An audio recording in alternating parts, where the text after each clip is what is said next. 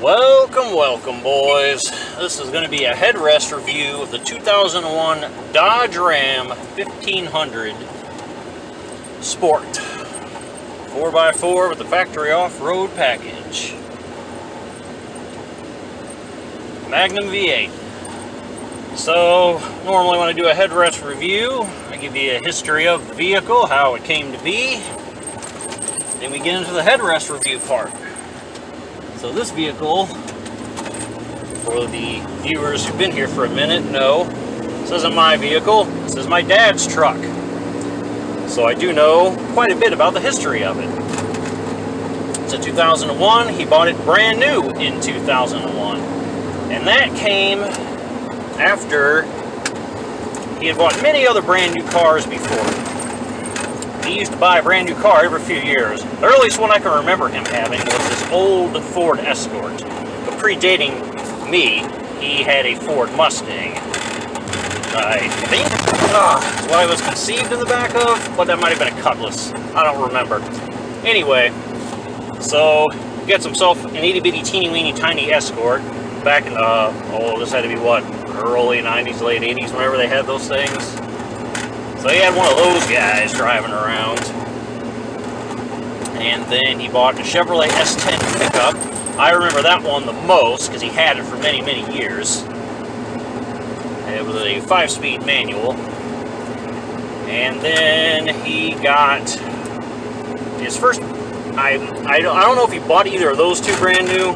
I was too young to remember it. But I do know the first brand new one that I can remember him actually buying, and I can say for certain that he bought, was the Jeep Wrangler, and I believe that was a 92 or 93. I believe it still had the square headlights, kind of like the Jurassic Park Jeeps had. Didn't have the round ones. So he had that. That was also a manual transmission, and my mom didn't like it. She told me to get rid of it. She didn't like it because it was like driving a box. And he didn't like it because I think he got the one with the really tiny engine. It was like a 4-cylinder or something, and I thought it was a pretty cool Jeep, but you know, it didn't have any power according to him, and blah blah blah blah. So he wanted something with a little more power. He always wanted, you know, like, you know, big truck, 4-wheel drive or something. So he ended up buying the Dodge Dakota Sport. It was not 4-wheel drive. It was also a manual transmission, and you know, he had started working at Chrysler a little before he bought the Jeep, I believe. So that's how he got the Jeep. Because they give you that employee discount deal. So he took advantage of that. Bought the Jeep, bought the Dakota, the same deal. Still worked at Chrysler when he got the then 2001 Dodge Ram. He bought this thing brand new after the Dakota because, you know, he said, oh, you know, I really need a big, large 4-wheel drive. I want a big truck. And my mom was like, I'm tired of you buying new cars every year.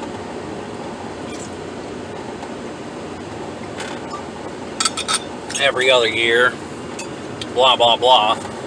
You never get ahead in life if you're always spending money on automobiles. So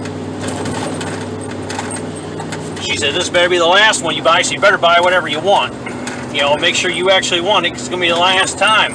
So he bought this thing, pretty much optioned out, as the automatic transmission. This was the first vehicle that I knew him to ever own that was an automatic, and I believe it was his first automatic transmission car in 2001.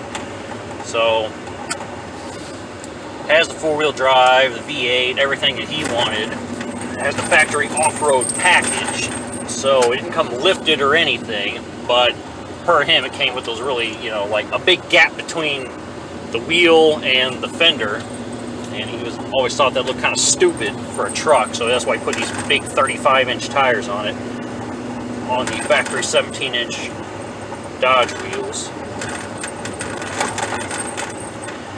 And what is going on up ahead? Okay, I guess these guys are going to move out of my way. Anyway, so he ended up buying, shit, lost my train of thought, because you guys are like cock-blocking the street. Alright, they're gone.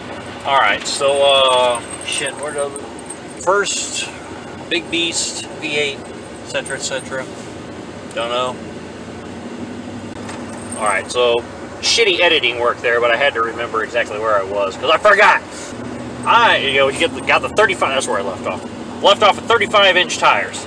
So he gets those, and so it sits much higher now, but it's not lifted. He put like half-inch spacers on the front, and that was it. Just to lift the front up a little, because it kind of sat, I guess, with the nose down a little for aerodynamic purposes, fuel efficiency purposes, etc. And so he went ahead and you know, he drove this thing every day to Chrysler, from Crystal City to Fenton, which he said it got decent fuel economy on the highway, not so much in town. But I would agree, this thing gets shit in town. Let's see, what does it get?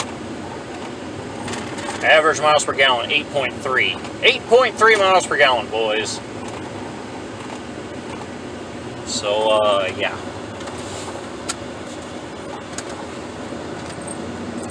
It rides really freaking rough. It never rode great before, but I tell you what, I always did like driving this thing as, when I was younger. Because I remember I bought my first Corvette at 18, and I used to drive it.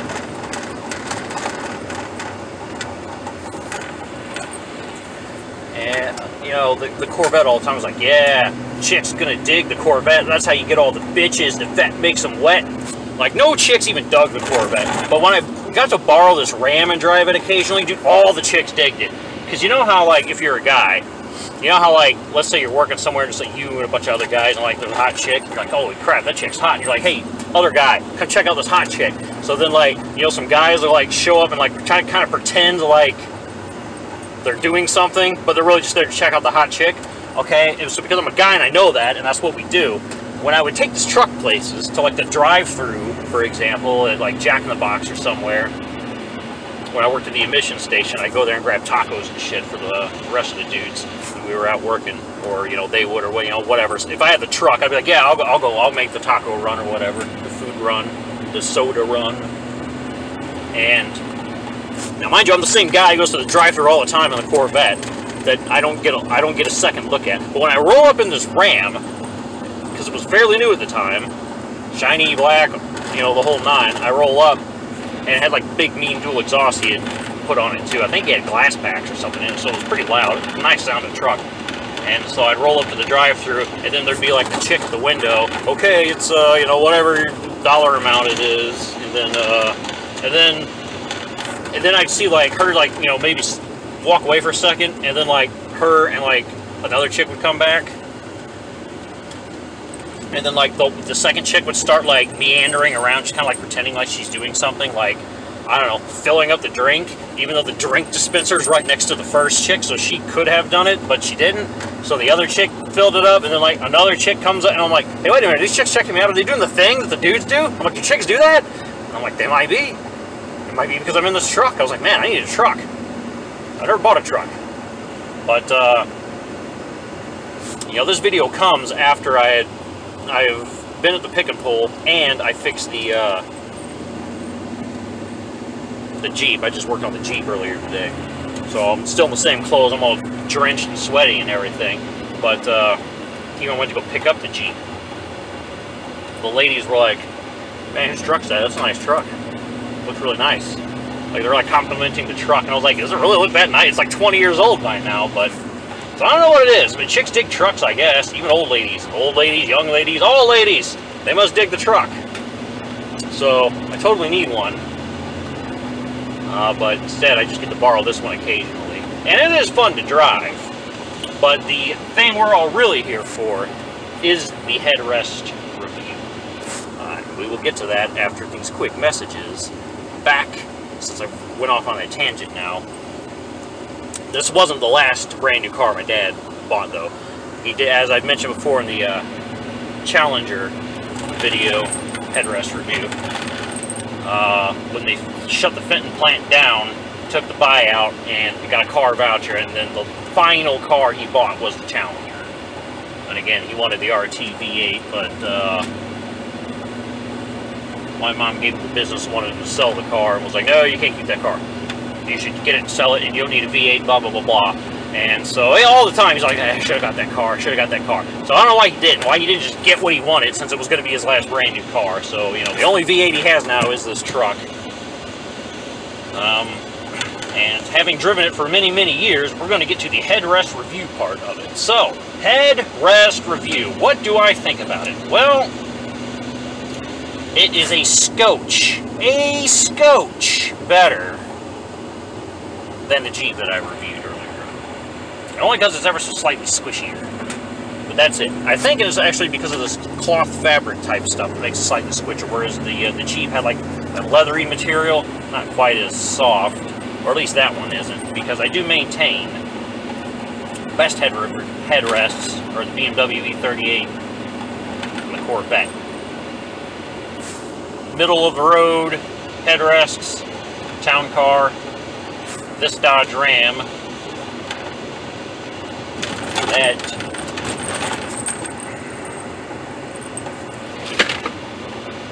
my parts are falling, boys. My pick and pull parts are falling. And, you know, the bottom of the line, absolute worst headrest would be, you know, the Crown Vics. Very terrible, very short, very small, very hard headrests. Along with the Camaro's very big and hard headrests. These are not adjustable in any way, shape, but which is why I find it interesting, because the Corvettes are not adjustable at all, but I do rather like them. I think they're really high up there on best headrests. And this one's, it's between the middle of the road headrest where I would rate it, like with the town car,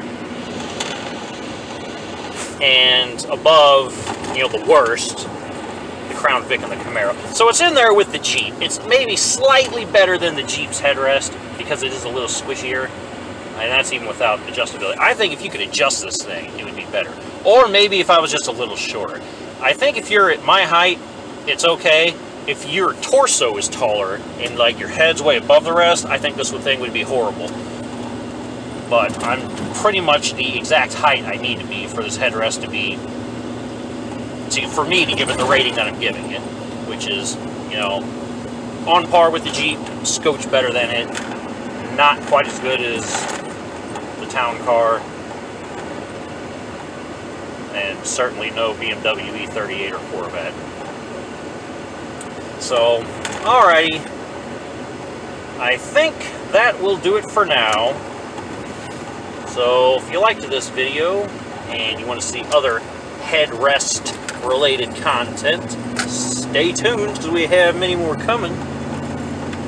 I'll catch you boys in the next video. Peace.